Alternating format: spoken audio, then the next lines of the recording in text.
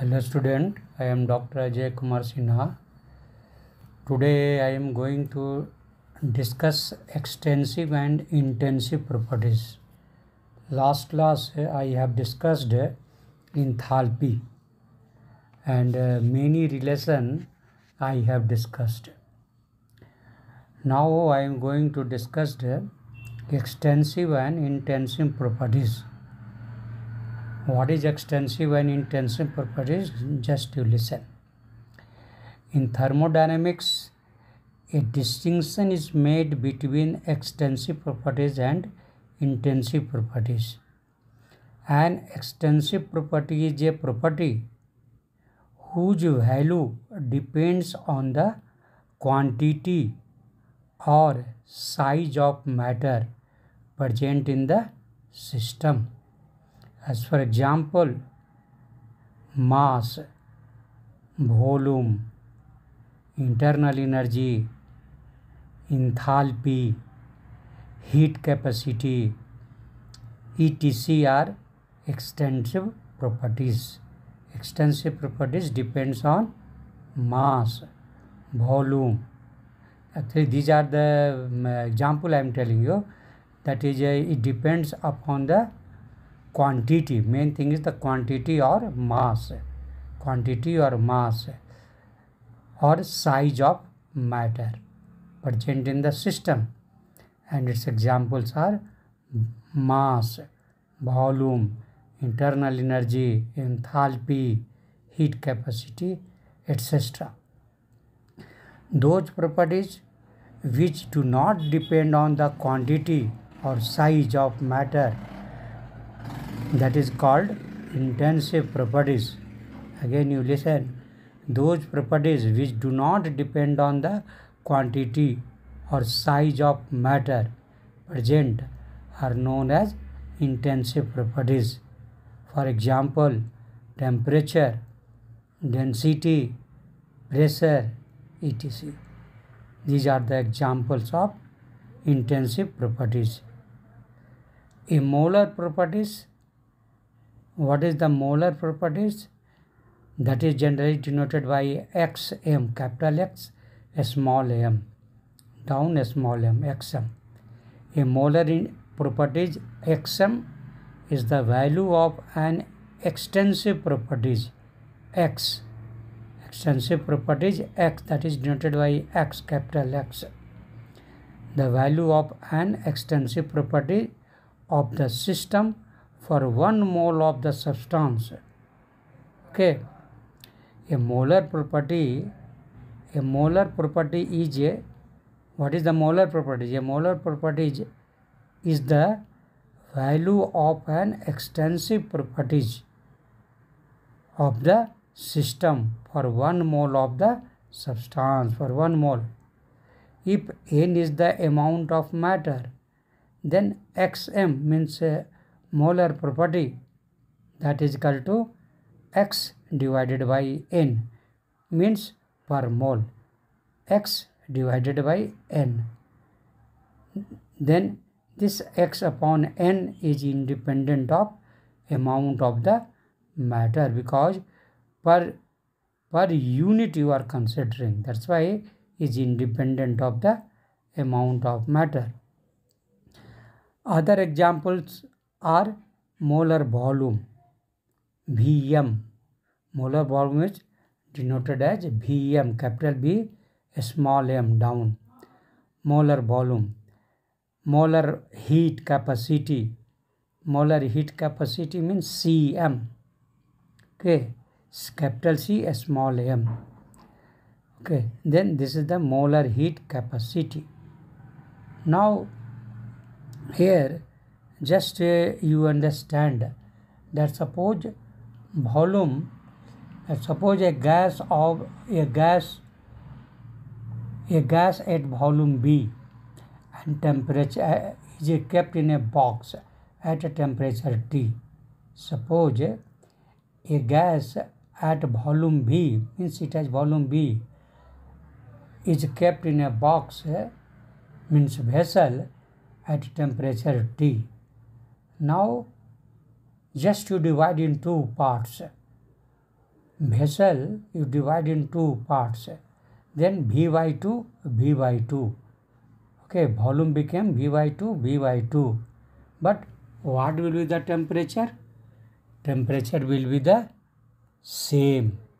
Either it is V or V by 2, temperature is same. Okay, and then temperature is same. Then it is clear that volume is an extensive property. How can you prove volume is extensive property? Then I have given example. Then temperature is constant, whether volume is less or more. Temperature is same, whether volume is less or more. And these things what I given example, it is clear that volume is an extensive property and temperature is an intensive property. Now come to the heat capacity. What is the heat capacity? In this can say here heat capacity, here just to understand you consider, let us see how to measure the heat transferred to a system. Heat transferred to a system. Suppose Q heat you have transferred to a system. This heat appears as a rise in temperature. If you supply the heat, then system temperature will increase. Suppose it was 10 degree, then now it may become 15 degree, like that way. Then this heat, if you Q heat, a small Q heat, suppose you have supplied to the system, then this heat appears as a rise in temperature of the system in case of heat absorbed by the system. Okay, after supplying heat, then temperature will rise.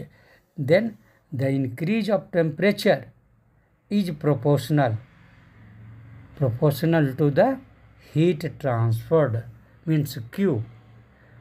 The increase of temperature delta T, you can tell T2 minus T1, delta T. Then delta T is proportional to Q, means heat supplied to the system. Then proportional to T, delta T. Then proportional sign you just convert to the equality. Then you have to multiply with some constant. Suppose that constant is coefficient. Then Q is equal to coefficient into delta T. This coefficient, that is called heat capacity of the substance. The magnitude of the coefficient. The magnitude of the coefficient depends on the size, composition and nature of the system, and this is denoted by capital C. Hence Q is equal to capital C into delta T. Okay, that is the Q, heat is equal to heat capacity into delta T. Okay, then this is the relation between Q, C and delta T. How much heat? Then how much heat? That depends upon the coefficient. Coefficient means here heat capacity into delta T. Okay, actually this see you can understand like that heat temperature increased, or you can say to increase the 1 degree temperature, how much heat is required? Okay, for 1 degree rise of temperature, for how much heat is required? That is the heat capacity. Okay, then Q is equal to C into delta T. Keep in mind, this is the important relation. I have told you the coefficient C is called the heat capacity. Thus we can measure the heat supplied by monitoring the temperature rise. How much temperature raised, we have to consider that things, provided we know the heat capacity. If we are knowing the heat capacity of the substance and how much temperature raised, then multiply both, then that is the heat heat supplied, that is the quantity of heat.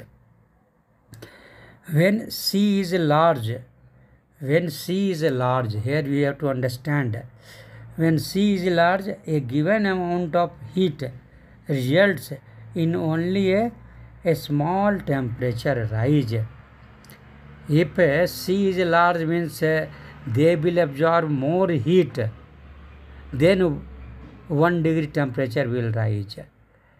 Okay, if C is large, heat capacity is large, then to raise 1 degree temperature, then you have to supply more heat. If C value is less, then more temperature will rise. More temperature will rise means C value depends upon the nature of the substance. To raise the 1 degree, how much heat is required? Sometimes in the same heat, more temperature will rise. Sometimes less temperature will rise. Then it depends upon the C value, heat capacity of the substance.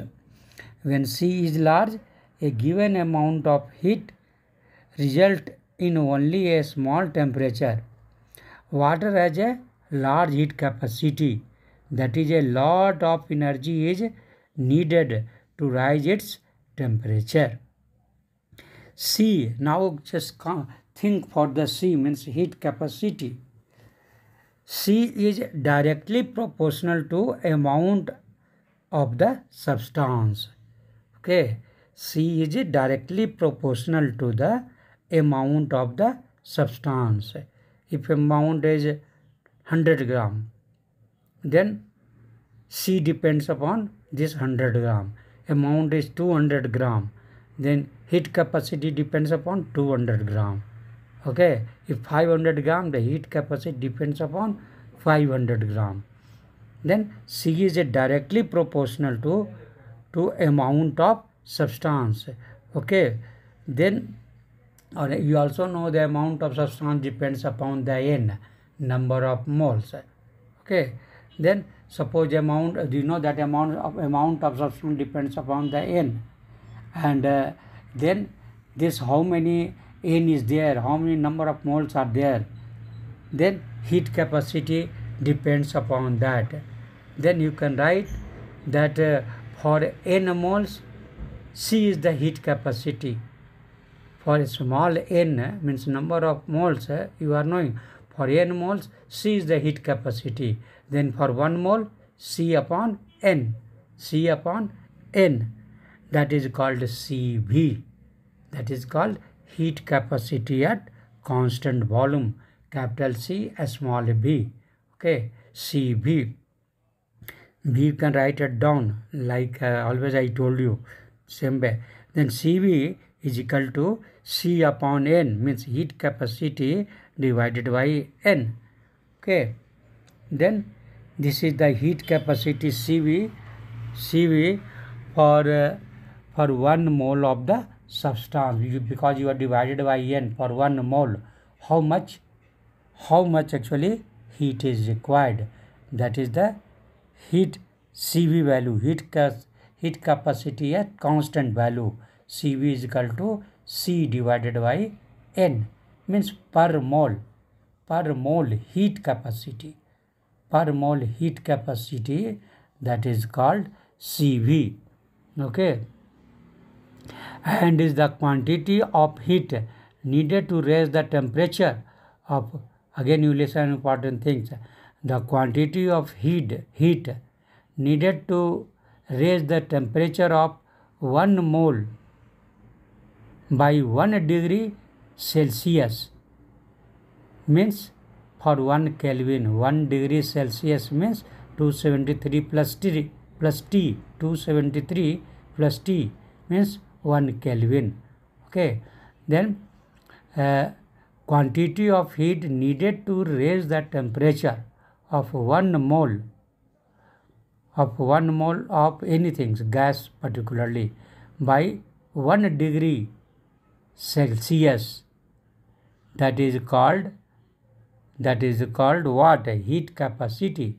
Heat capacity is the quantity of heat needed to raise the temperature of 1 mole by 1 degree Celsius.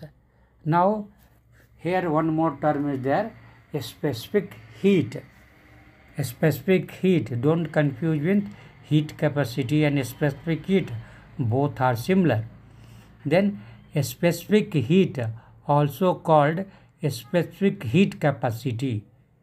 A specific heat is also called a specific heat capacity, is the quantity of heat required to raise the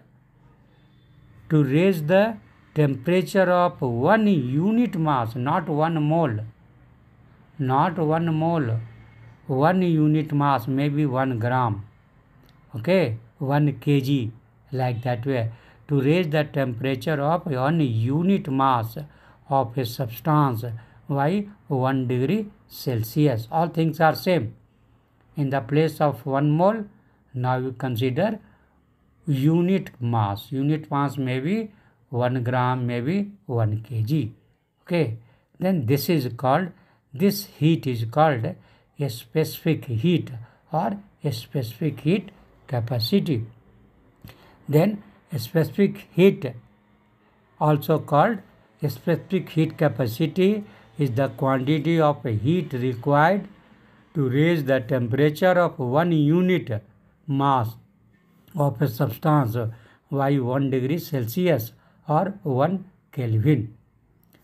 For finding out the heat Q required, for finding out the heat means Q required to raise the temperature of a sample, to raise a temperature of a sample, we multiply the specific heat of a substance. A specific heat is denoted by a small c. The specific heat of the substance is denoted by a small c.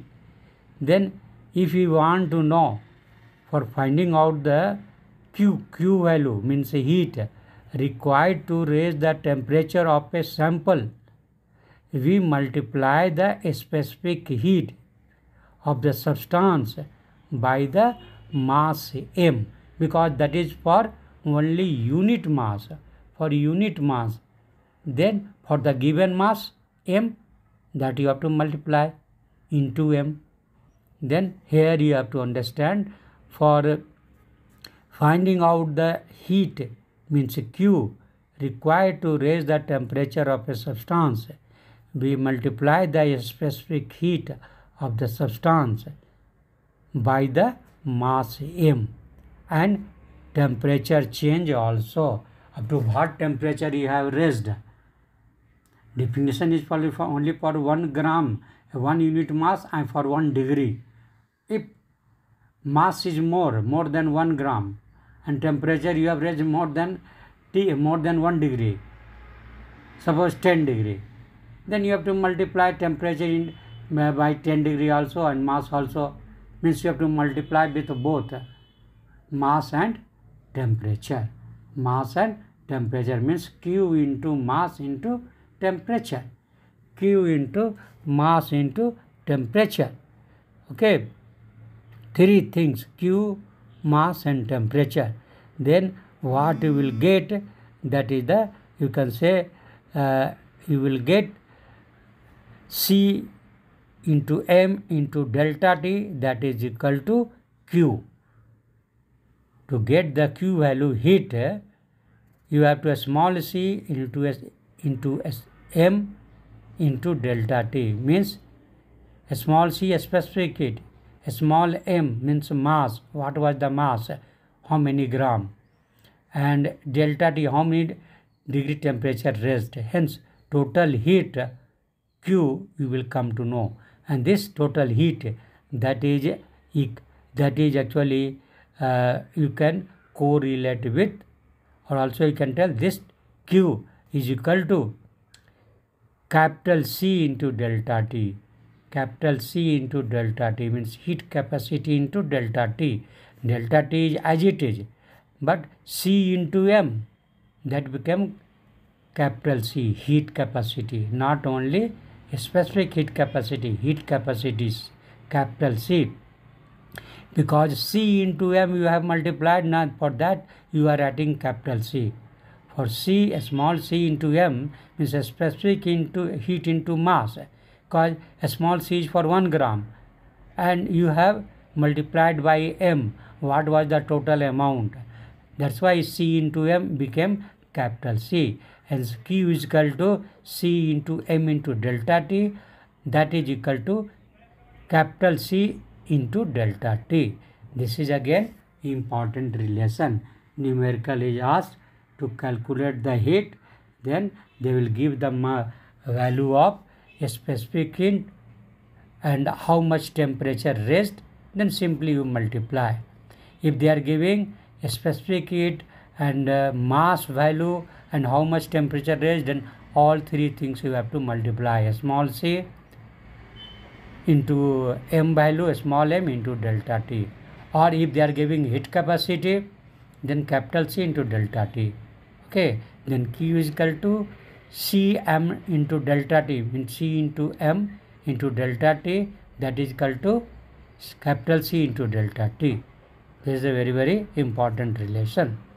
Now I am going to derive relation between Cp and Cv. Cp means what?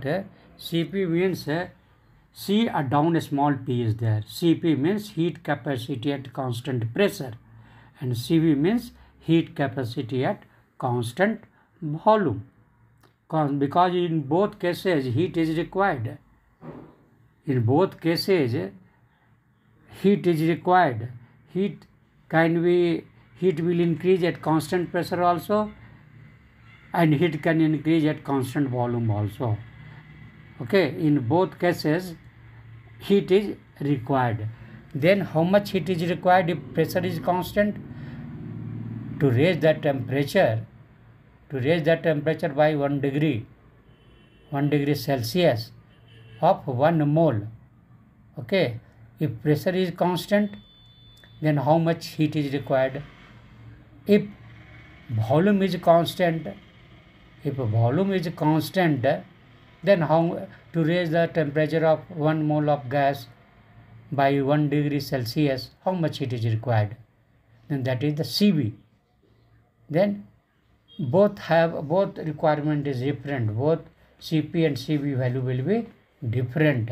That's why how they are related, that I am going to derive. That actually finally it will come Cp minus Cv is equal to R. Question is asked to derive the relation between Cp minus Cv, that is equal, that is R, prove it. Okay, that relation is asked like this also. Cp minus Cv is equal to R, prove it. Or in another sense they will ask, derive the relation between Cp and Cv. Then now actually it is very easy to derive the relation. Okay, here I have already told you the last classes I have discussed all the things, that QV is equal to delta U. We know already, I have derived last class only. QV is equal to delta U, and QP means QV means at constant volume, heat at constant volume, that is equal to delta U. And also I discussed Q at constant P means heat at constant P, that is equal to delta H. Delta H means change in enthalpy. Here I want to tell you one thing more about the enthalpy. In a simple way, enthalpy, what is the enthalpy? Then you can tell total heat content. Total heat content in a one sentence only. One word, heat content. Okay, heat content is called enthalpy. Why heat content you are talking about? Total heat content. Because first law of thermodynamics, you know, Q plus W. Okay, that is the U. U is equal to Q plus W. Then Q is heat. W is also heat. Work done is also heat. Then total heat. Both are adding, work plus work plus this Q you are adding, that is the total internal energy. U is equal to Q plus W. Then E is energy, U is energy, internal energy. Then U is equal to Q plus W. Then now this Q plus W, both are heat. Hence, if you will continue both, you will add both, then that is actually H, enthalpy. And this is called heat content. Or also in a simple way, you can tell this is the available energy to do the work. Very simple way. Available energy to do the work. Because whatever we eat, correct? Whatever we eat, that food gives the total energy. And only from that, some energy will be available in our, some energy will be present as a Q. Body will be warm. Always body will be warm. And some energy will be available to do the work. As for example, for running, for walking, for doing, for cycling. Suppose you are riding the cycle, for the cycling, for reading. All are the work, na? Reading, walking, speaking. You are speaking, for that also energy is required. For walking, also energy is required. For sleeping, also energy is required. For thinking, also energy is required. If you are doing a special work, just like laborer, they are doing bricks, they will carry from one place to the others. Thousand bricks in one day they will carry. Then for that they require a special energy. That they are getting from the special food, they will eat more. Then all are the energy. Then all energy you are getting from the food. Food is called chemical energy.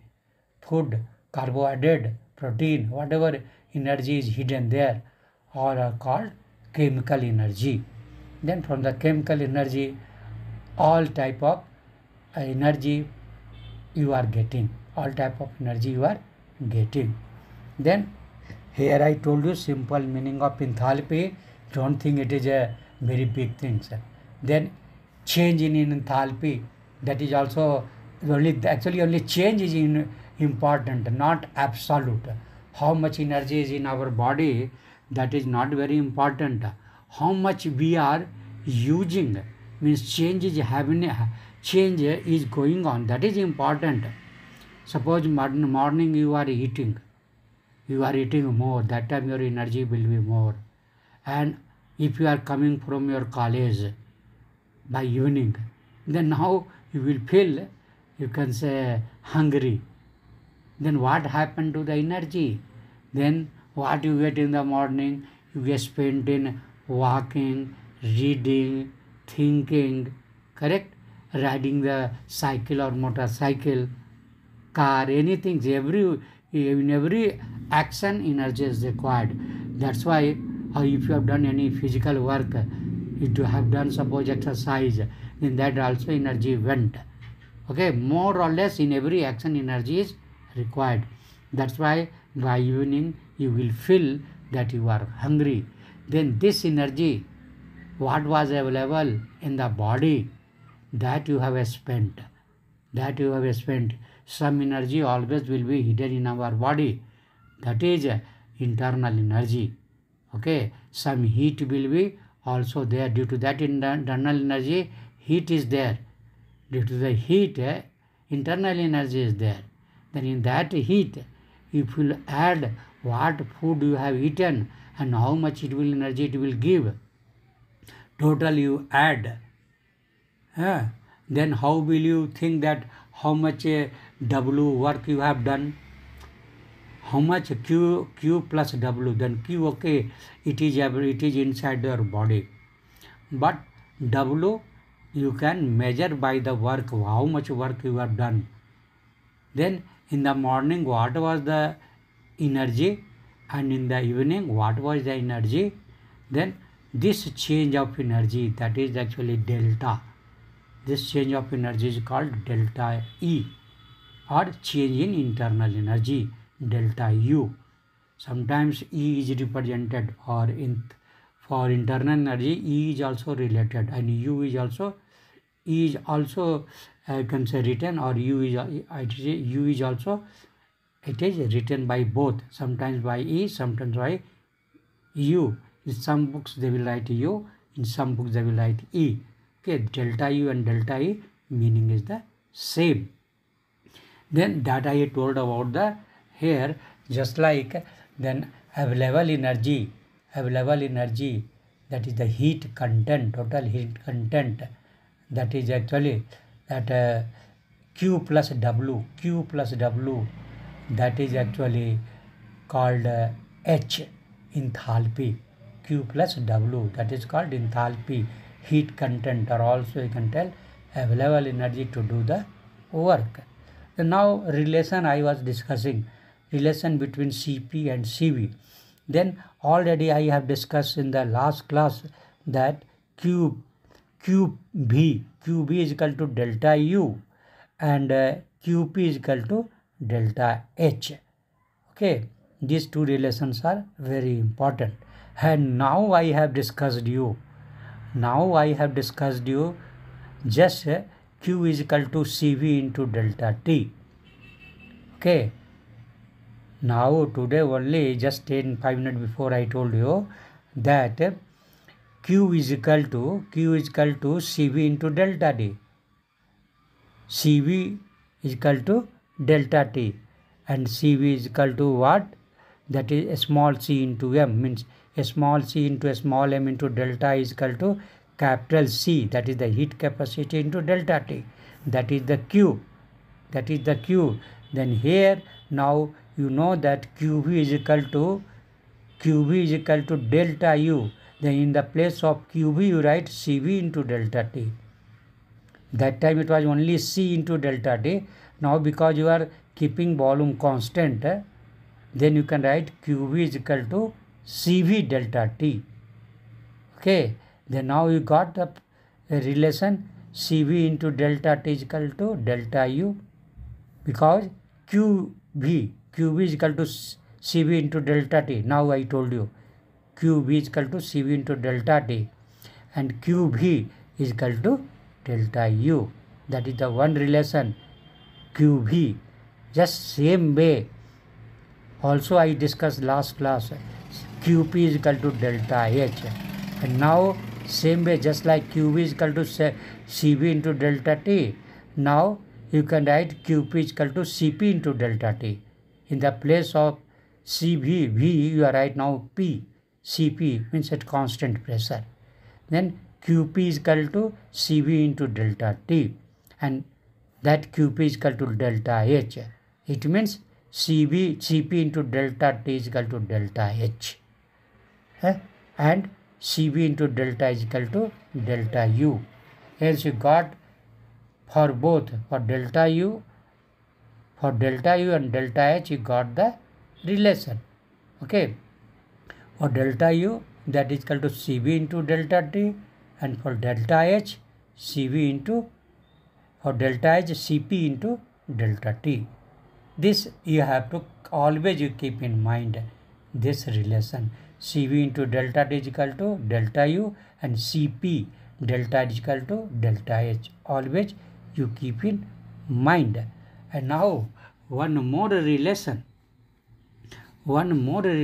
already I have discussed last class only, that is delta H is equal to delta U plus nRT. Delta H is equal to delta U plus nRT, because this relation you are knowing that delta H is equal to delta U plus delta PVR, that we are knowing. Delta H is equal to delta U plus P into delta V, that you are knowing, and only in the place of P into delta V you have written nRT from the gas law, ideal gas equation. Then now this relation you are knowing, delta H is equal to delta U plus nRT. But here in this case, see, in the case of heat capacity, that is for 1 mole of gas. 1 mole of gas means N is equal to 1. Hence you can write delta H is equal to delta U plus RT plus RT. Here T is a delta T. Here T is the delta T. Okay, R into delta T you can tell. Then here now all things you are knowing. If you will write delta H value and delta U value in this equation, delta H is equal to delta U plus R into delta E, N is equal to 1 mole, hence became delta H is equal to delta U plus R into delta T. In this relation, put the value of delta H and delta U. Already I have told you now only that delta U is equal to CVRT and delta is equal to CV delta T. Delta is equal to CV delta T and delta is equal to CP delta T. Just now I told you that value here you put. Then delta in the place of delta H you have written Cp into delta T, that is equal to delta U. Then delta in the place of delta U we write Cv into delta T plus R delta T. Leave it R delta T. Okay, means you have put the value of delta H and delta U. Then now you see, after putting the value, everywhere delta T is there. Okay, Cp delta T is equal to Cv into delta T plus R into delta T. Everywhere delta T is there. Then delta T will be cancelled out. You will put delta T outside, right hand side, delta T common. Then what will remain? What will remain? Then Cv plus 1 will remain. Cv plus 1 will remain. And left side only delta T is there. Hence delta T will be cancelled out. Delta T will cancelled out. Then R will only remain. Okay. Cp into delta T, that is equal to Cv into delta T plus R into delta T. Then delta T is common everywhere and delta T will be cancelled out. Then what will remain? Then Cp is equal to Cv plus R will remain. Because delta T left side, delta T right side. Right side two terms are there. After then delta T you take common. Then right side Cv plus R will remain. Then this delta T right side and delta T left side both will cancel. Hence left side Cp will remain. That is equal to right side Cv plus R will remain. Then now Cv you bring left side, then Cp minus Cv, that is equal to R. This is the relation. Okay, Cp minus Cv is equal to R. Okay, that is the universal gas constant. Then I have discussed, or you can tell, I have proved Cp minus Cv is equal to R. Or in other terms, you have derived the relation between Cp and Cv. Today I am stopping only here. Next class again I will continue. Thank you.